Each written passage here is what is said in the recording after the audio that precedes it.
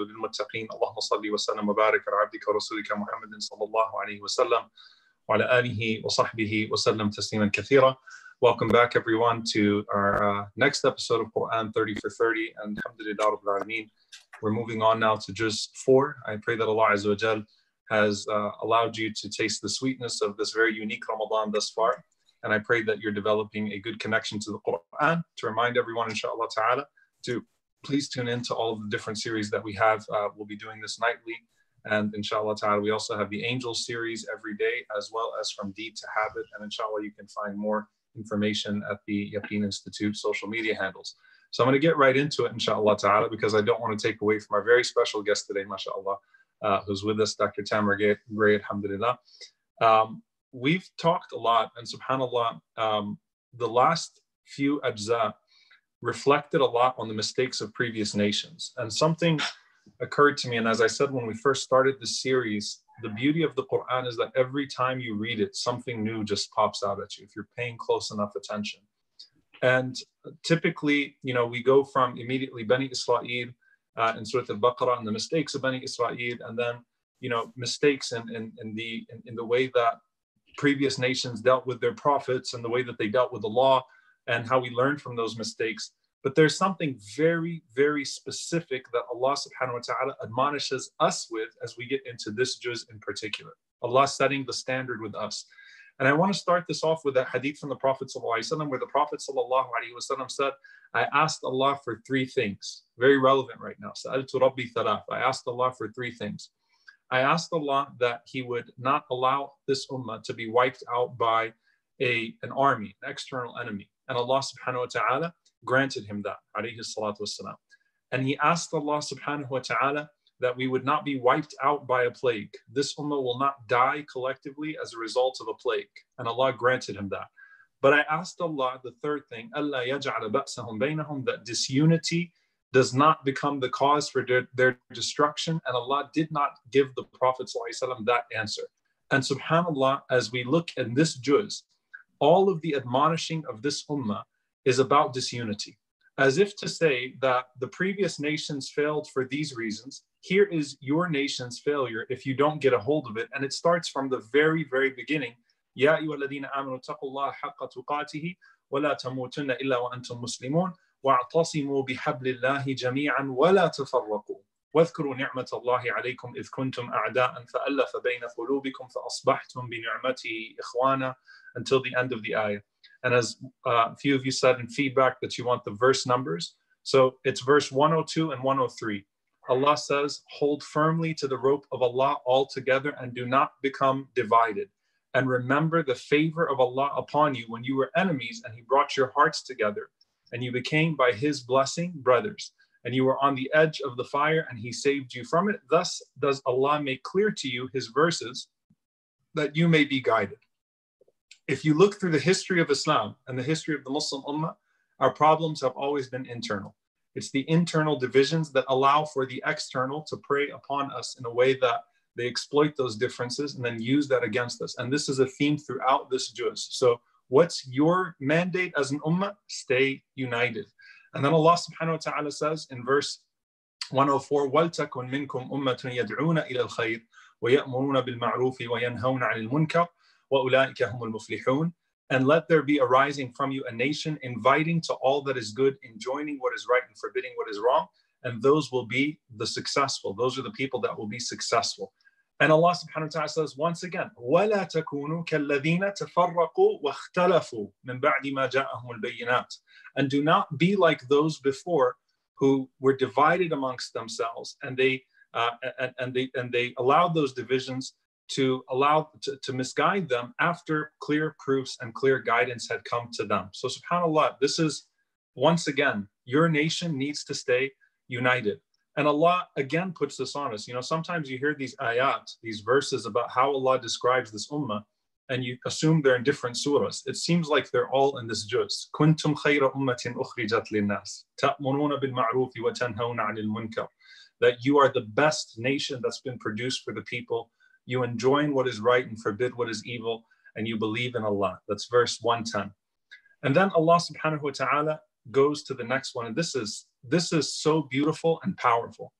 If you're taking notes, the fourth part of Ali Imran, which is verse 121 to 200, was revealed particularly after the Battle of Uhud. And I should mention that all of the surahs thus far are Madani surahs. They're surahs that were revealed in the Madani after the Prophet ﷺ made hijrah to Medina.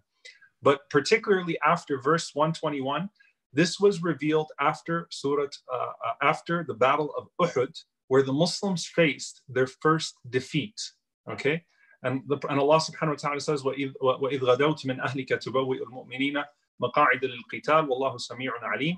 And remember when you, O Muhammad, left your family in the morning to post the believers to their stations for the Battle of Uhud, and Allah is all hearing and Allah knowing. And Allah subhanahu wa ta'ala reminds us, you know, subhanAllah, remember the Muslims now have to be introspective, and sometimes in defeat, you'll learn the lessons that are necessary for long-term victory. Look what happened to you when you didn't follow the orders of Allah and the Messenger sallallahu alaihi wasallam. And Allah reminds, it wasn't about your lack of numbers. It wasn't about what you didn't have. It was what? وَلَقَدْ نَصَرَكُمُ اللَّهُ بِبَدْرٍ وَأَنْتُمْ أَذِلَّةٌ فَاتَّقُوا اللَّهَ لَعَلَّكُمْ تَشْكُرُونَ. Remember when Allah supported you in Badr? When you were few in number? Okay? You didn't have much in Badr. But remember when Allah subhanahu wa ta'ala supported you then?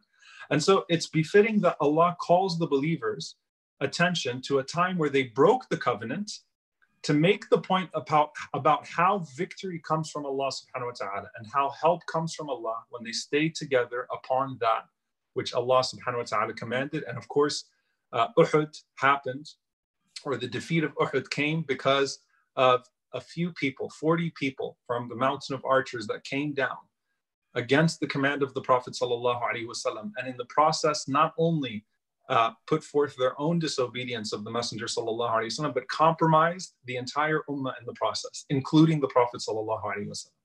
And they all suffered as a result of it. Why? Because of the fear of the loss of dunya, because they feared that the spoils would run out before they got to it. So Allah is saying, look at Bani Israel, look at the nations that came before. You know, it's not istihza billah or bi ayatillah that you're doing, mocking the signs of Allah or the verses of Allah, or breaking the covenant in the way that Bani Israel necessarily broke the covenant. But when you disobeyed Allah and the Messenger sallallahu alaihi wasallam, even though you had numbers, you failed. Whereas when you were obedient and together, you succeeded because of the mercy and the favor of Allah being upon you. Sufyan al-Thawri rahimahullah has a beautiful statement here where he says that Allah subhanahu wa ta'ala connected ni'matallahi alaykum idh kuntum a'da'an, and he mentioned his ni'mah twice, his blessing when you are together, as if to say that the blessing of Allah is only upon us when we're united. The ni'mah of Allah is only upon us when we're united as an ummah. Otherwise, we're our worst enemies. Finally, verse 144, Allah subhanahu wa ta'ala mentions that what happened in Uhud is that the people gave up because they thought that the Prophet sallallahu alaihi wasallam was dead. And Allah says, وَمَا مُحَمَّدٌ إِلَّا رَسُولٌ قَدْ خَلَتْ مِنْ قَبْلِهِ الرُّسُلُ أَفَإِنْ مَاتَ أَوْ قُتِلَ انْقَلَبْتُمْ عَلَىٰ أَعْقَابِكُمْ. Muhammad is not but a messenger sallallahu alaihi wasallam. Other messengers have passed on before him. If he dies or if he is killed, would you turn back on your heels to unbelief once again? Would you go back to that again? The summary of this, and then I'll pass it to Sheikh Abdullah, in this beautiful chapter, Allah subhanahu wa ta'ala reminds us what? That Allah Azza wa Jal is with us when we are together. Verse 160, إِن يَنْصُرُكُمُ اللَّهُ فَلَا غَارِبَ لَكُمْ. If Allah is with you, who can be against you? If Allah is with you, who can be against you? And if Allah subhanahu wa ta'ala abandons you, then who's going to be able to support you after that? And Allah subhanahu wa ta'ala finally expresses his forgiveness to the believers that turned back. So this was not to say that the covenant has been taken from you as an ummah, but was to say that you are forgiven. وَلَقَدْ عَفَى اللَّهُ عَنْكُمْ. Allah has forgiven those who turned away in Badr, in Uhud. And then finally, Allah subhanahu wa ta'ala tells the Prophet sallallahu alaihi wasallam also to be kind-hearted and gentle with the people, and to be forgiving towards his people and not to turn away from them as a result of this. So you are not an ummah that's to be disgraced. You're an ummah that made a mistake. Learn from the mistake, stay together upon what Allah and his Messenger ﷺ gave you, and you will have success. Shaykh Abdullah, tafadhal. It's the baton again, huh? MashaAllah. Bismillah wa salatu wa salam ala rasulullah wa ala alihi wa sahbihi man wala amma ba'd. He actually mentioned one of my favorite verses. SubhanAllah, all the verses are beautiful, but he talked about the verse of al-Aws wal Khazraj, where Allah subhanahu wa ta'ala said, wa'tasimu bihablillahi jami'an wa la tafarraqu, and talking about the means of brotherhood and for them to remember when they were once enemies, and how because of the belief, because of their recognition in their hearts is what kept them together by the permission of Allah.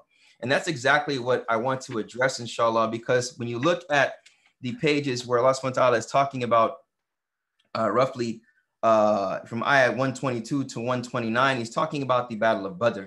And he's talking about how Allah subhanahu wa ta'ala assisted them, where he mentions, وَمَا جَعْلَهَا اللَّهُ إِلَّا بُشْرَى لَكُمْ وَلِتَطْمَئِنَّ قُلُوبُكُمْ بِهِ. And Allah subhanahu wa ta'ala has not made this as a congratulations for you and for your hearts to be content. Then Allah subhanahu wa ta'ala, as he mentioned earlier, وَمَا النَّصْرُ إِلَّا مِنْ عِنْدِ اللَّهِ الْعَزِيزِ الْحَكِيمِ, and the help of Allah subhanahu wa ta'ala is نَصْرُ مِنْ عِنْدِ اللَّهِ إِلَّا وَمَا النَّصْرُ إِلَّا مِنْ عِنْدِ اللَّهِ الْعَزِيزِ الْحَكِيمِ. And there is no help or assistance except from Allah, the Almighty, the All-Wise. But what I want to capitalize on here is near the end of that page, Allah subhanahu wa ta'ala transitions and talks about, briefly, he talks about the actions that could lead to the hellfire, where he says, after A'udhu billahi minash shaitanir rajeem, in verse number 130, Ya ayyuhalladhina amanu la ta'kulu riba adha'afan mudha'afa wattaqullaha la'allakum tuflihun. O you who believe, do not take interest in great amounts or in multitudes. Fear Allah, perhaps you may be of the successful. وَاتَّقُوا النَّارَ الَّتِي أُعِدَّتْ لِلْكَافِرِينَ. And fear the fire that has been prepared for those that are ungrateful and disbelieving. So وَاتَّقُوا النَّارَ الَّتِي أُعِدَّتْ, it has been prepared, and as some scholars mention, that the hellfire is present now, that it is here now. And then Allah subhanahu wa ta'ala says, وَأَطِيعُوا اللَّهَ وَالرَّسُولَ لَعَلَّكُمْ تُرْحَمُونَ. And fear Allah subhanahu wa ta'ala, and obey Allah and the messenger, perhaps you will be shown mercy. But then Allah does an atuf. He adds again. It's like he's continuing. He says, وَسَارِعُوا إِلَى مَغْفِرَةٍ مِّن رَبِّكُمْ وَجَنَّةٍ عَرْضُهَا السَّمَاوَاتُ وَالْأَرْضُ أُعِدَّتْ لِلْمُتَّقِينَ. So Allah is saying, as in the verse before, verse number 132, and obey Allah and the messenger, perhaps you will be shown mercy, and also sari'u. And sari'u comes from, like how we say, bisur'ah, or to go fast, or to rush, haste towards maghfirah. And what is beautiful here is, as scholars mention, Tahir bin Ashur, mashallah, mentions that wasari'u ila maghfirah, yani to rush towards the actions that would necessitate or that would imply that you need maghfirah. And from that is ta'atullah wa rasulahu, is obeying Allah and his messenger, which we understand that any good deed that you do, if you're sincere, it could be a means of maghfirah and seeking forgiveness. That's why when someone converts to Islam, this is one of the greatest expiations, because you have done the most important thing, being that you recognize that God needs to be worshipped, by himself, and you voluntarily done that, and you want to do actions of morality and goodness for God's sake.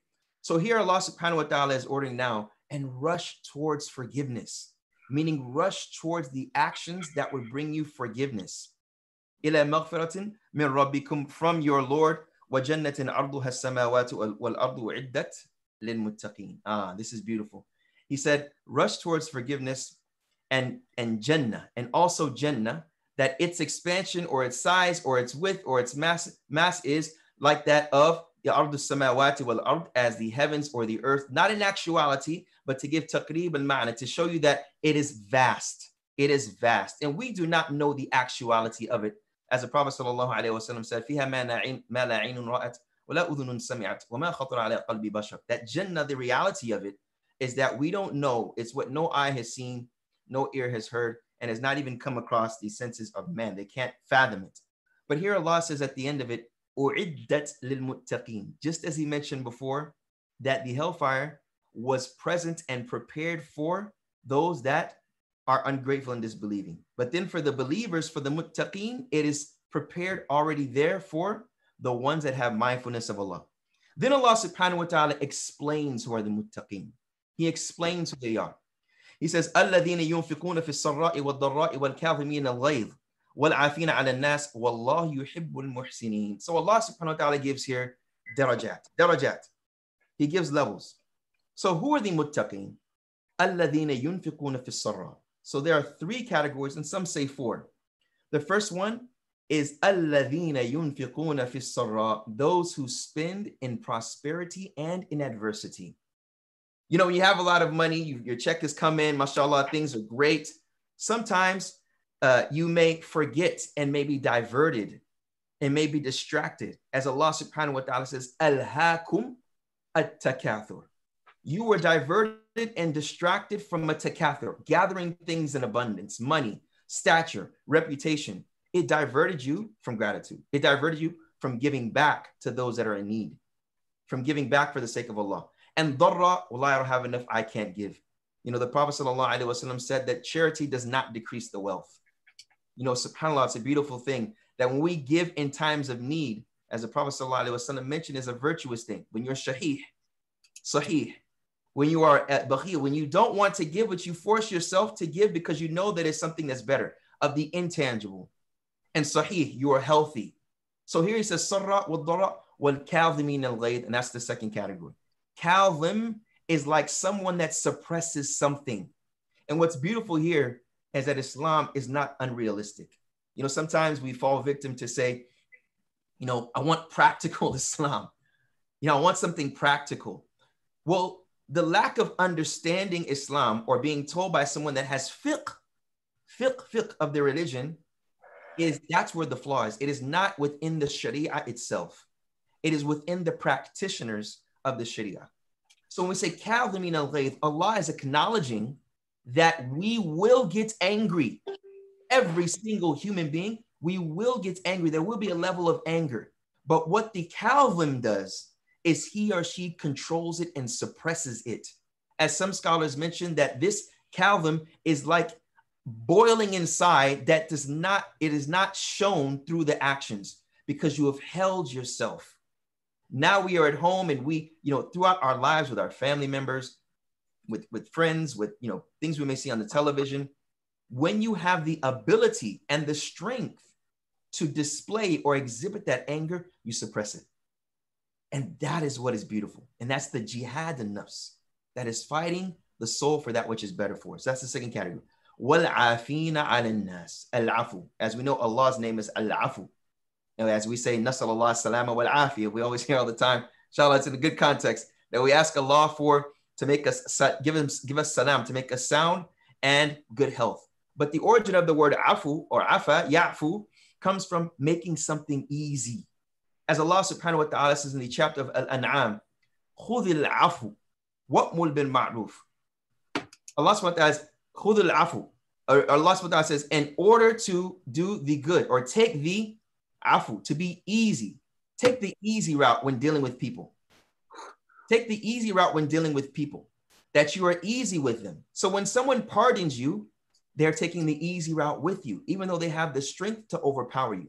So Allah is al-afu, he pardons us. And some scholars make the differentiation between afu and ghufran, is that afu is that it is as though it never took place, and ghufran and ghafar, like the sin is still there, but he covers it up, subhanahu. So those are the three. He says, وَالْعَافِينَ عَنِ النَّاسِ. Then Allah says, وَاللَّهُ يُحِبُّ الْمُحْسِنِينَ. Let's notice one thing here, is that Allah says, and he says, the ones that spin in ease and in hardship, and the ones that suppress their anger, the ones that spin in ease and in hardship, and they suppress their anger, and the one that pardons people. But he doesn't say, and the good doers, the muhsinin. He stops and he says, Wallahu yuhibbu. And some scholars mention yuhibbu because ihsan is the highest level. As we know in the hadith Jibreel. What is ihsan? An ta'budullaha ka'annaka tarah. To worship Allah as though you see him, and though you do not see him, he sees you. You're aware of his presence. Everything that you do is in light of the presence of Allah. It is as though you see him. Like when you see someone that you want to impress. Many of our children want to do that. It is as though you know Allah is watching you to the degree that you see him. And that is a muhsin. And even linguistically, hasuna comes from to beautify something. The actions that you do, as we translate it as excellence, not perfection. Not perfection, not perfection. Excellence. Because excellence expresses, Ya Allah, I'm doing my best. I'm doing my best. Help me. I'm trying my best. That is the muhsin. You may not make your 5 prayers. You may haven't been able to make tahajjud yet, but you're saying yet because you have good expectations of Allah and you try your best hoping in Allah. That is the muhsin. And some scholars mention these three categories that were mentioned earlier are the ones that the muhsin will reach. That is the characteristics of the muhsin. And moving on to the next verse briefly, I'm not going to cover all of it, but Allah subhanahu wa ta'ala mentions, وَالَّذِينَ إِذَا فَعَلُوا فَاحِشَةً أَوْ ظَلَمُوا أَنفُسَهُمْ ذَكَرُوا اللَّهِ. The ones that if they've done bad deeds, fahisha, an excessive of bad deeds, just bad deeds, something that they regret, أَوْ ظَلَمُوا أَنفُسَهُمْ, or they've oppressed themselves, knowing that sin is an oppression of themselves. What do? ذَكَرُوا اللَّهِ. They remember Allah. They remember Allah subhanahu wa ta'ala. I don't want to take too much time, but in conclusion, in finishing that verse, which is the verse number 135, what Ibn Rajab mentions is a beautiful point, that the first portion of the verse of number 134, where he mentions the three categories and then mentions the muhsin, which some may classify as four, is that this deals with the individual with other people, that you give charity to other people. Someone may make you angry, right? And you suppress that anger. And a higher level than that is that you pardon that person. And all of that is an example to ihsan ila al-ghayr. Ihsan ila al-ghayr. And then the second category of the next verse of 135 deals with how you deal with yourself. You commit a sin, you stop, you recollect, you remember, and you do something about it. So may Allah subhanahu wa ta'ala make us, within these times we're facing, as he mentioned with the community, even over Zoom, we still maintain the community and do things that bring us together as we are doing now. May Allah make this a blessed gathering, inshallah ta'ala. Barakallah. Assalamu alaikum wa barakatuh. Jazakallah khair, Shaykh Abdullah. So inshallah ta'ala, our special guest for tonight, we have with us Dr. Tamara Gray. Alhamdulillah, we're blessed to have her, the founder of Rabata, and inshallah ta'ala, she will give us the beautiful khitam that we're looking for with this gist. Tafaddali. No pressure. بسم الله الرحمن الرحيم صلاة والسلام على خاتم الأنبياء سيدنا محمد وعلى آله وصحبه أجمعين. MashaAllah, very beautiful words that you all were sharing, and this concept of unity and coming together, and how this particular is really calling out to all of us to think about the other and to be concerned with how we are living in community or not in community, either way. And at the end of the surah, we have some very clear and direct instructions around, I would say, how to be a person who has the energy to be able to come back to community in a healthy way. Allah subhanahu wa ta'ala, I'm in verse 191, 192, 93, 94, and 95, where Allah subhanahu wa ta'ala is talking about الَّذِينَ يَذْكُرُونَ اللَّهَ قِيَامًا وَقُعُودًا وَعَلَى جُنُوبِهِمْ. These are very famous verses. I'm sure we've heard them a lot. There, Allah subhanahu wa ta'ala is saying, the one who remembers Allah standing or sitting or lying on their sides, and these different positions of worship, these different positions of dhikr. We have two different types of forgetfulness, and among that spiritual, with two different types of forgetfulness that I referred to in the Qur'an. Actually, there are three, but one is forgetfulness, the one who forgets by abandoning. So we abandon, Ya Latif, inshallah we don't become of these people, but one who abandons good works. That's a type of forgetfulness. And another type of forgetfulness is when we don't remember information. But the dhikr, الَّذِينَ يَذْكُرُونَ اللَّهَ قِيَامًا وَقُعُودًا وَعَلَى جُنُوبِهِمْ. This is every position of the human being. So the human being might be standing, the human being might be sitting, the human being might be lying down. In all of these positions, Allah subhanahu wa ta'ala is calling on us to be of those who remember, have dhikr, and of those يتفكرون في خلق السماوات والأرض, and of those who contemplate the universe, contemplate the earth, contemplate where we are and what we're doing. And what this does is it pulls us back, and it puts us into this space where three things happen. One is we understand who we are in relationship to the rest of the world, who we're supposed to be, people of remembrance. One of the early scholars said that for the one who wants to really know Qur'an, based on this verse, they should recite it standing, recite it sitting in a position of study, And you recite it standing in a position of prayer, recite it sitting in a position of study, and recite it lying down in a position of relaxation. Because the Qur'an is that which we establish and we stand for and we live for. The Qur'an is that which we study and that which fills our mind. And the Qur'an is what gives us rest. The Qur'an is what gives us the ability to stand back up again, if you will, and move out into this world where we go out and interact with people and pull community together. We've become our lack of community has a lot to do with being sensitive, getting upset, all these sort of very shallow things that should tell us that we are a people without ibadah, that we are people who are missing out on ibadah. And if you look at these verses and you continue, you see that there's this beautiful رَبَّنَا إِنَّنَا سَمِعْنَا مُنَادِيًا يُنَادِي لِلْإِيمَانِ. Ya Allah, oh our Lord, indeed we have heard a caller calling to faith, calling to believe. Come and believe. And آمِنُوا بِرَبِّكُمْ فَآمَنَّا. Come and believe. So we believed. And so we heard, we acted, then we say رَبَّنَا فَاغْفِرْ لَنَا ذُنُوبَنَا. Excuse me. Forgive us our sin. وَكَفِّرْ عَنَّا سَيِّئَاتِنَا وَتَوَفَّنَا مَعَ الْأَبْرَارِ. The three things we need: to be forgiven, to be pardoned, and to be raised up with the people of piety. And if you look around and find the people of piety, you can learn how to live like them as well. And in learning how to live like them, if we live like the people of piety, then we live like the companions of the Prophet ﷺ. There's a beautiful dua, I probably won't remember it right now, but in its meaning, it says, Ya Allah, grant me the mercy that you granted those who lowered their gaze in front of the Prophet ﷺ. So who are they? These are the companions. These are the people of abrar. These are the people of birr. These are the people who knew how to have adab and act with the Prophet ﷺ. These are the people who responded to the call to faith. So Ramadan, this is Ramadan, and every single one of us are being called. The angels are calling us. The month is calling us. This time is calling us. The Qur'an is calling us. Aminu, aminu, aminu, believe. And every verse in the Qur'an, وَالَّذِينَ آمَنُوا وَعَمِلُوا صَالِحَاتِ, it always comes together because the way we live is a reflection of what we believe.